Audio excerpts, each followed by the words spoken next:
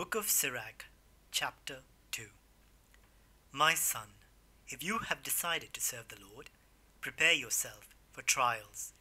Keep your heart upright and remain resolute. Do not be upset in the time of adversity. Hold fast to the Lord and do not separate yourself from him, so that you may be successful to the end of your days. Accept all that happens to you and be patient when you are humbled.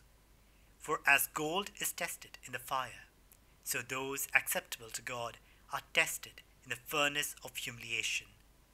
Have confidence in him, and he will take care of you. Follow the path and hope in him. You who fear the Lord, wait for his mercy. Do not turn away lest you fall.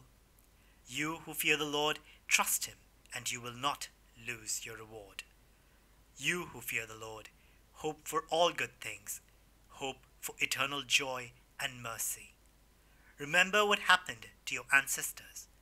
Who has ever trusted in the Lord and been confounded?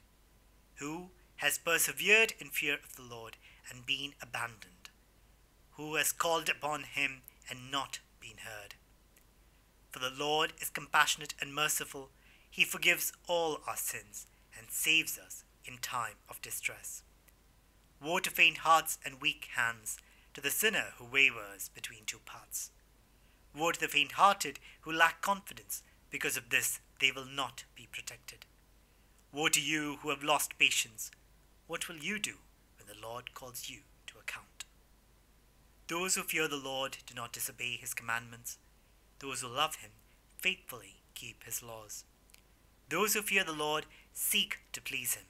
Those who love him are filled with his law.